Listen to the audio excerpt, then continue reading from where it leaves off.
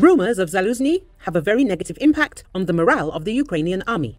False rumors circulated about the supposed resignation of Commander-in-Chief of the Armed Forces Valerii Zaluzhnyi, according to a statement by Mykhailo Zhyrokhov on Radio NV. It's very difficult to say anything specifically, but I will say one thing. It was not a fabrication from below, and this is not a work of PSYOP. Neither Russian nor ours, Zhyrokhov said. It was a fabrication if it was a fake from the very top.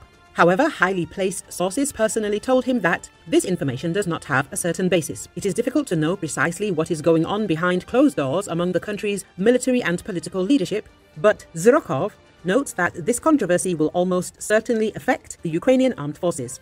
This will have a very, very negative impact on the morale of the army, he said, and in times of war, engaging in such activities is, at the very least, wrong due to the risk of reaching a critical point of demoralization. On January the 29th, a number of Ukrainian media outlets, citing their own sources, reported Zaluzhnyi's resignation. A source in the National Security and Defense Council, speaking to publication Ukrainska Pravda, claimed that Zaluzhnyi was invited and offered an ambassadorial position, but refused. The Ministry of Defense, responding to rumors that Zaluzhnyi and Defense Minister Rustem Umerov had been fired, simply stated that this is not true.